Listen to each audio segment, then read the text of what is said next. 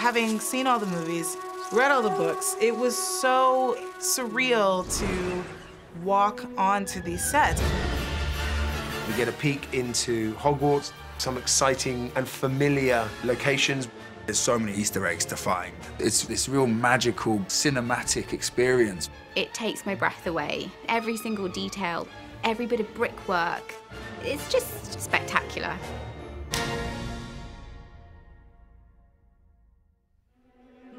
I enjoy going back to Hogwarts. You know, we haven't been there in a while. And I obviously have such fond memories of my many years inhabiting that building, that world.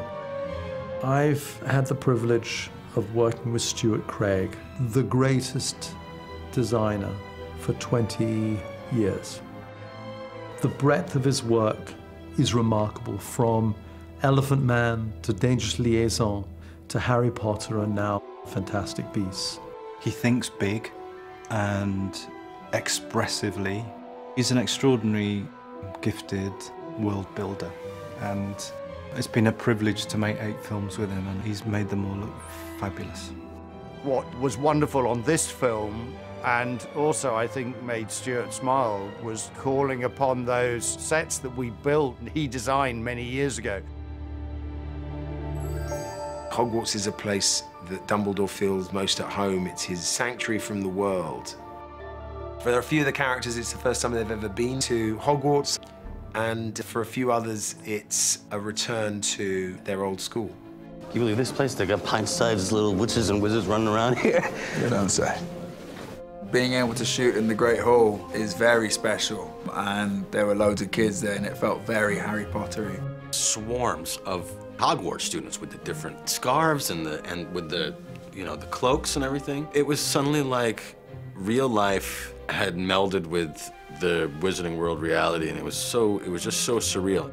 The touchstone for seeing something like the Great Hall is how we saw it in Harry Potter.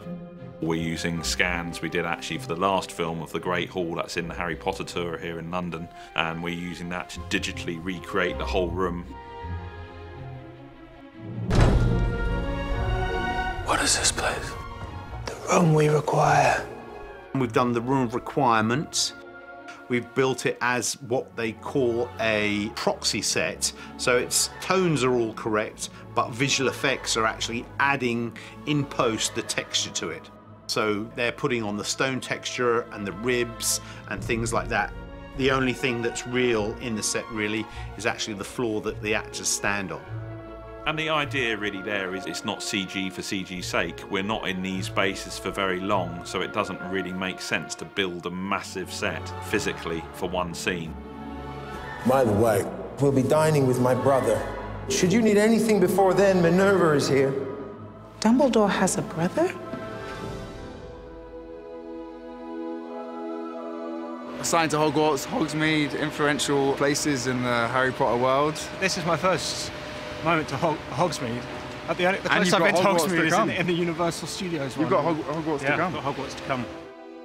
It's been great to go back to anything to do with Hogsmeade. We've built the interior of the Hogsmeade pub, and we've built it better. All the very best sets, when you step onto them, you can leave your imagination at the door. It's like it's there. It's a gift to have a set like that. It was literally like stepping into exactly how I'd imagined the Hogshead to be. The first time I walked into the Hogshead, I was like, holy crap, we are at the Hogshead. It was like a sort of battered, beautiful old pub in Derbyshire, and Callum like it and wanted to actually get a drink and settle in for the evening. I really wanted to just grab a drink and go and sit down by the fire. It was so authentic. Always feel a great mantle of responsibility to the fans. So obviously I do take a lot of care to preserve the spirit of what's been done before, but we're much earlier, so there's the artistic license there. We're thinking, oh, how would a butterbeer or a wanted poster be 50 years before, but still be true to that language so that the audience recognise certain elements. It's astonishing to see it in the 30s. And luckily for me, I get to go there, which is fabulous. I'm going to need someone to cover my morning classes. You just can't quite believe it. But everybody around you is as excited as you are, because it's been in so many people's lives for so long. It's woven into their existences. There's a feeling, I guess, of coming home. And there are so many memories when you walk around that magical, extraordinary place.